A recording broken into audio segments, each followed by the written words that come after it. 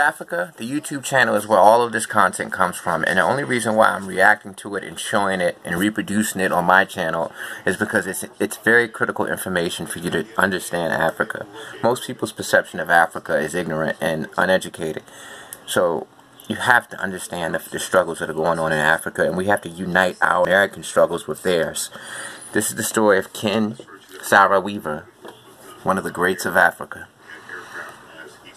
He's from the Ogoni tribe in Nigeria, and he was a famous comedian in Nigeria, and he was killed simply because he wanted his people to get the share of the oil.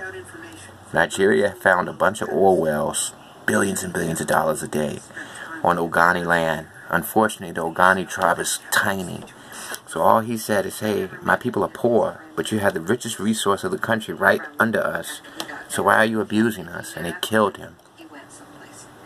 A catastrophic incident would occur in the heart of Ogoni land. On the 19th of July 1970, an oil wellhead exploded, hurling fire and hot oil into the Ogoni skies. Within the space of a few days, the Ogoni's main sources of drinking water had been completely poisoned. Farmers began staying away from their own farms for fear of igniting fires, and those who were brave enough to return found themselves waddling around in crude oil. For 3 long weeks, the oil spill continued unabated, contaminating everything it came into contact with, from the Ogoni's air to their land, and most importantly, their waterways.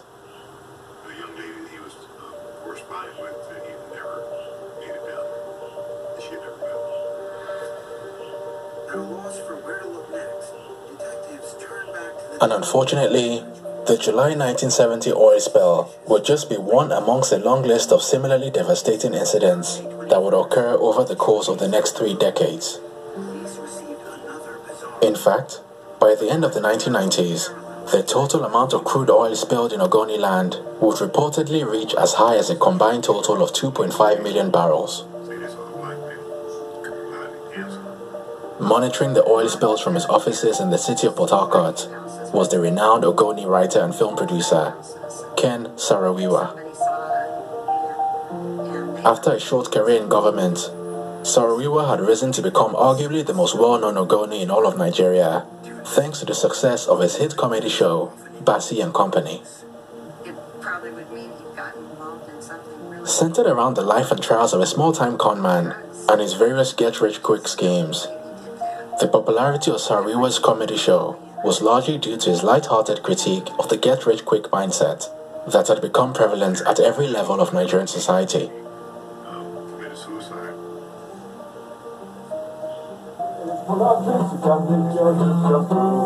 It's all roses, so it should let me tell you what to do.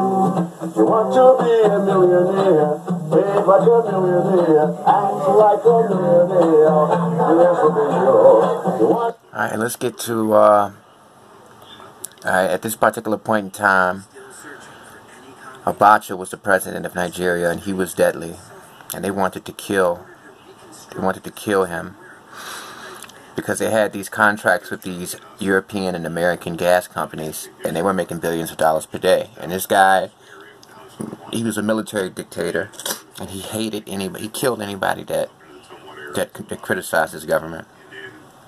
And Ken Saro-Wiwa made himself a target, and he was famous, so everybody loved him. The people loved him. Biggest internal threat to the Nigerian state.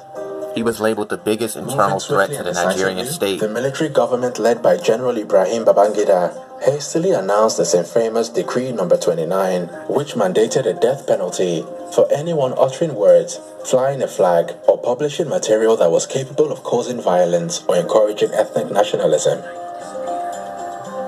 The Babangida regime also reportedly deployed a special task force into Ogoni land to carry out undercover operations aimed at manufacturing fake tribal wars and using them as an excuse for the summer, alongside 8 other leading members of his movement.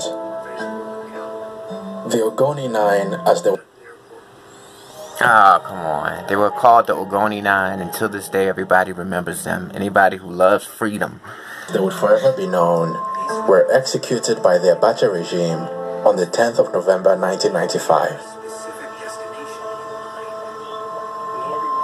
After surviving 4 unsuccessful attempts by the executioner, Saro-Wiwa finally succumbed to death by hanging, and his immortal last words were recorded as, "Lord, take my soul, but the struggle continues."